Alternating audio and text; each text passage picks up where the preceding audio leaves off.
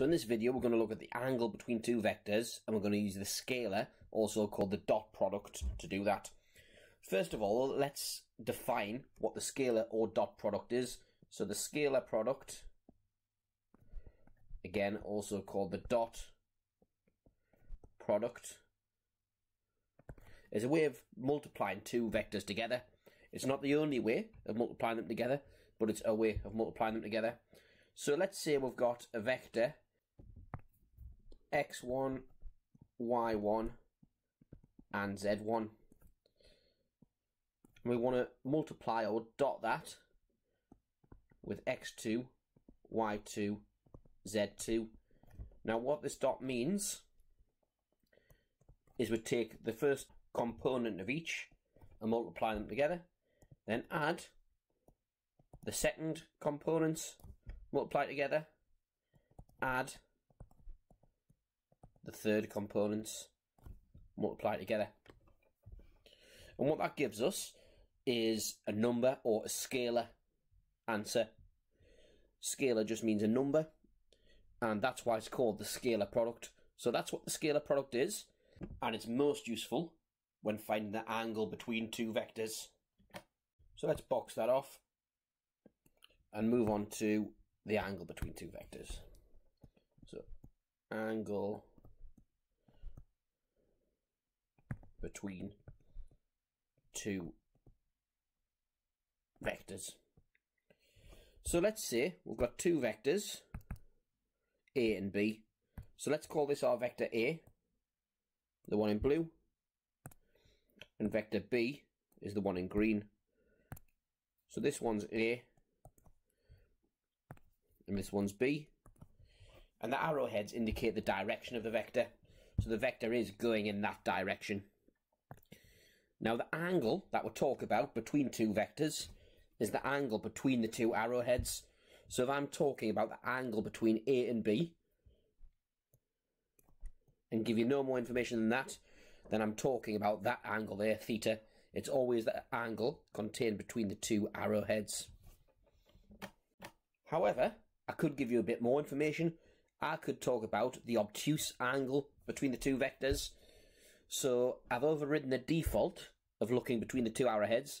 I've told you that the angle is also obtuse. So in such a case, I'll be talking about this angle here. So if I give you no information and just talk about the angle between two vectors, it's just the angle between the two arrowheads.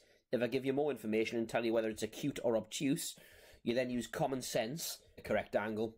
However, for now, we'll stick to the default and we'll go with just the angle between the two arrowheads. So what I'm going to talk about is the angle between two vectors, and therefore I'm talking about the angle between the two arrowheads. So the formula that finds us the angle between two vectors uses the scalar or dot product. So the formula is A dot B equals the magnitude of A times the magnitude of B times cos theta. And that's just a formula that you need to remember. So let's now look at an example, and we're going to use this formula. So our example, let's say, is find the angle between 2, 3, 1 and 7 minus 2, 6. So first of all, let's draw a quick diagram so that we can visualize what's going on. Now our diagram doesn't have to be accurate, and it probably isn't accurate in this case, but let's just label this 2, 3, 1, and this one 7 minus 2, 6. Now the quantities that we need to find are A dot B, the length of A, the length of B, and that will allow us to find cos theta. So let's get those quantities now. So let's do the scalar product of the two. So 2, 3, 1 dot 7 minus 2, 6 equals, well, 2 times 7 is 14, minus 6 plus 6, which is equal to 14. So that's one of the things that we need. Now the length of 231. So the length of 231, well, it's just Pythagoras in 3 dimensions. Assume knowledge from GCSE that you know how to find the length of a vector in 2 dimensions. 3 is no harder. 2 squared plus 3 squared plus 1 squared equals, so 4 plus 9 is 13. Add 1 is 14, so it's root 14. The length of 7 minus 2, 6 is, so the square root of 7 squared plus 2 squared plus 6 squared. So 36 plus 4 is 40. Add 49 is 89. So the square root of 89 equals root 89. And now let's just use the formula. So a dot b, which we found out to be 14, equals the length of a times the length of b cos theta, implies that cos theta equals 14 over root 14 root 89, which implies theta equals the arc cos of that. So arc cos of 14 over root 14 times root 89, which in radians is 1.16. However, in Vector's question we typically use degrees, so I'll change the calculator mode back to degrees. I can see it's 66.63 degrees. 66.63 degrees. And that's actually some bad exam technique that I've given you there. Let's actually do a bit better than that. Let's write down the calculation that we did. So theta equals arc cos of 14 over root 14 root 89.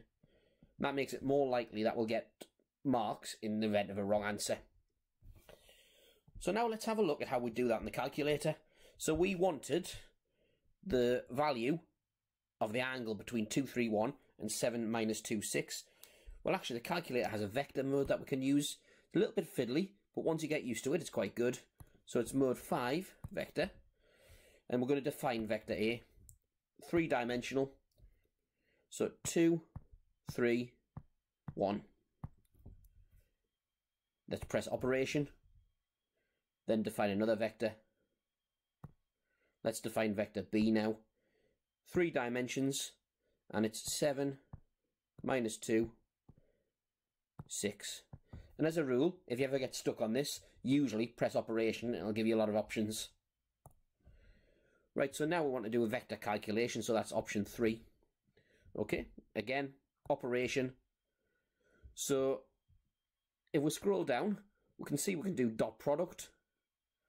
So vector A, operation, scroll down, dot product, operation, vector B equals 14. Yeah, that was right. Let's have a look now at finding the magnitude of a vector. So what we need here is the absolute button, the button that says abs. Now that button can be found just above the left bracket. So to get abs, to get absolute, abs of operation vector A, close bracket, press equals, we get 3.74. Now, unfortunately, it doesn't do surds in this mode, but what you could do is store the answer, if you want to use it. Store it in one of the letters A, B, C, D, E, or F, and use it that way. But we can check this answer now, because if I do answer squared, I should get 14, which I do, yeah. So that's how to find the absolute value. But the most useful one here, we can go straight to the angle between two vectors. Press angle between operation vector A, and here we need the comma, which is just above the right bracket. So shift, then the right bracket gives us the comma. Angle between vector A and vector B equals 66.63. So there we have it, we've got the right answer. Now, if the question doesn't say show full working, it's fair game just to put it straight in the calculator, get the answer. I wouldn't always recommend it. If you can put working, you should, because it makes you more likely to get marks in the event of a wrong answer. You've got a minute to go in an exam, and you've got time to put in the calculator, just get an answer. It's worth doing. So let's now have a look at an exam question. We'll just put one here. So this question's simply asking us to find the angle between these two lines. Now the point on the line has absolutely no bearing on the angle between two vector lines. So we can, for all intents and purposes, ignore this point here and this point here, because all that matters for the angle between the two vectors is their direction. And I'll just illustrate this here. So I've got that vector there and that vector there. Now I can move this vector anywhere, and you can see that the angle between the two of them stays the same all the time, no matter where I move this. So the point on the line has absolutely no bearing on the angle between the two vectors. So really all we need to take notice of is this vector here, 2, 3, 4, and this one here, 1, minus 4, minus 2. So let's delete that. Right, so now let's follow the method that we did before. So we want the dot product between them. So 2, 3, 4, dot 1, minus 4, minus 2 equals 2, take 12, take 8 equals minus 18. The length of 2, 3, 4 equals the square root of 2 squared plus 3 squared plus 4 squared. So 16 plus 9 is 25, plus 4 is 29, so root of 29.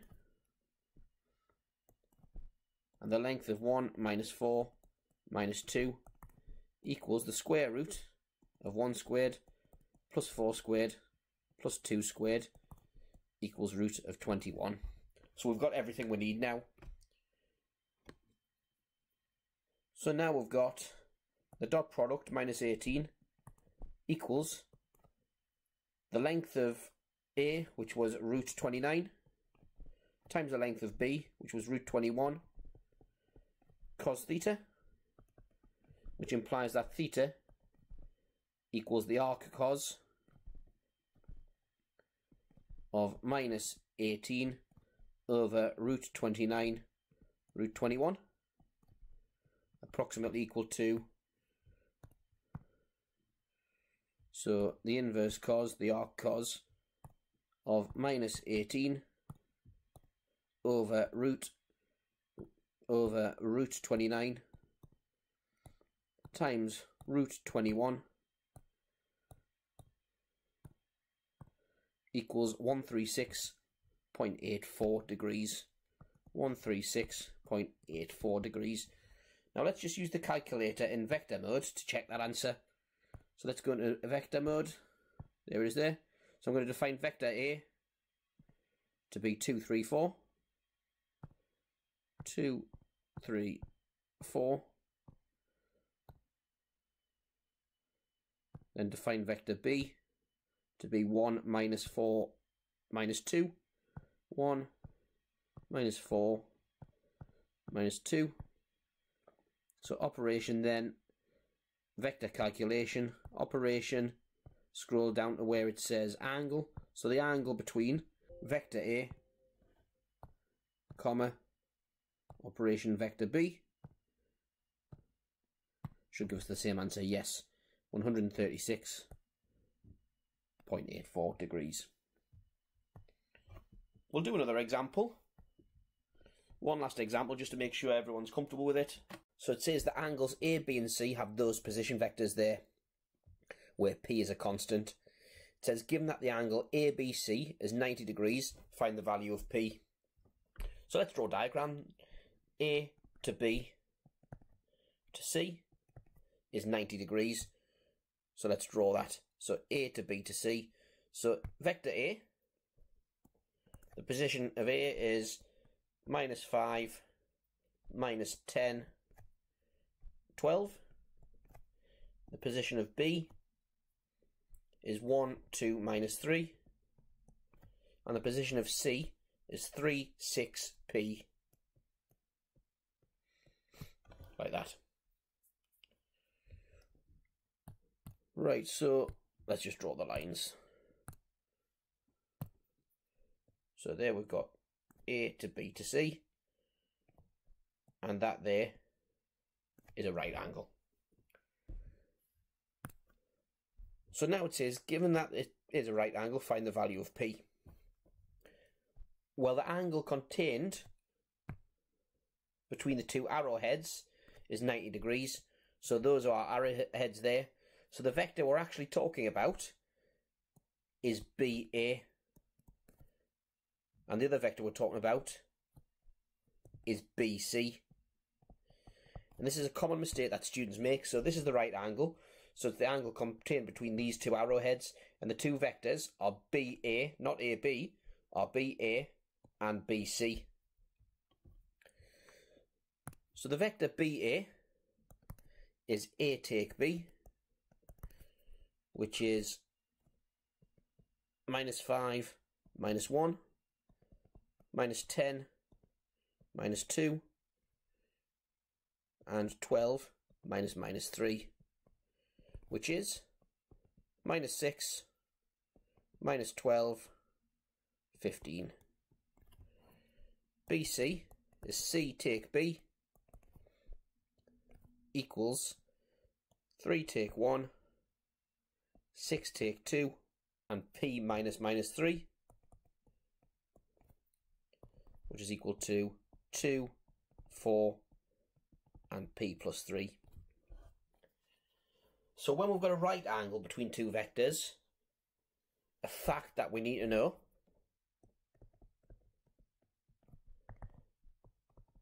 for two perpendicular vectors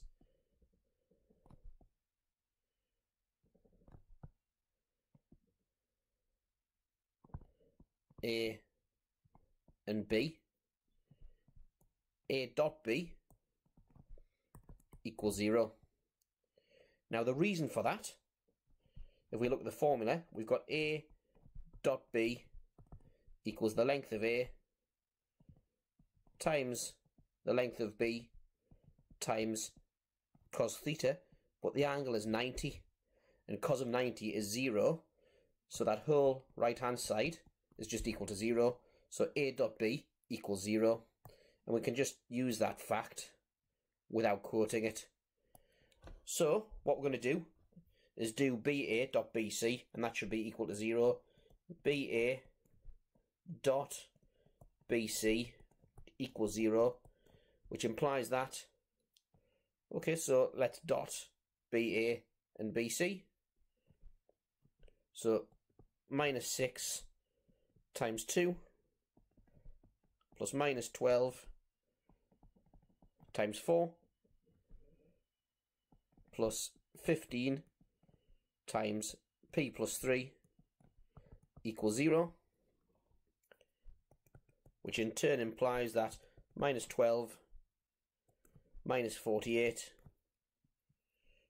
plus 15P plus 45 equals 0, which implies that 15P, let's speed this up with a calculator, so we've got, taking it to the other side, we've got 12 plus 48 take 45 equals 15, so 15P equals 15, which implies that P equals 1. The scalar product and the angle between two vectors. For more videos like this, subscribe to our YouTube channel, and to find out more about our Skype tuition and revision courses, go to alevelmathsrevision.com.